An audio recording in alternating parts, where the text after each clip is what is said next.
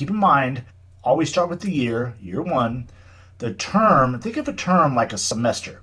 And this semester has 4 modules to it, or 4 months to it. So month 1 is martial arts. All the modules have 4 weeks of classes. So we just click on the week, and here is our lesson plan. The missing element in self-defense, and that is a lecture on adrenal stress. Short, 3-4 minutes. Warm-ups. A lot of different exercises here. They just pop right up. They show them. You typically only have to watch them once.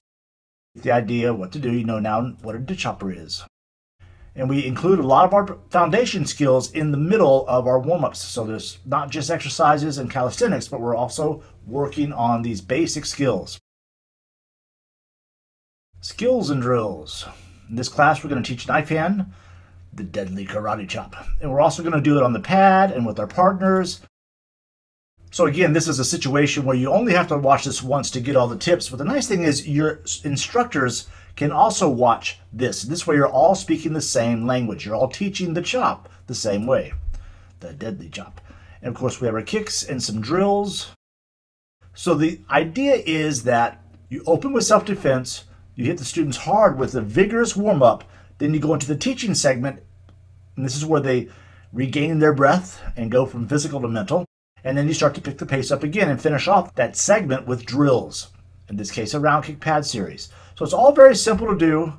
Then as you're cooling down and you're doing this 5-part stretch, this is when you're actually doing the life skills. And this life skill is very comprehensive. It has great stories and lessons for different ages. So be sure and really dig into the life skill module in advance every month, because you're going to want to really go through it and pick out the great points that you want to make for your particular class.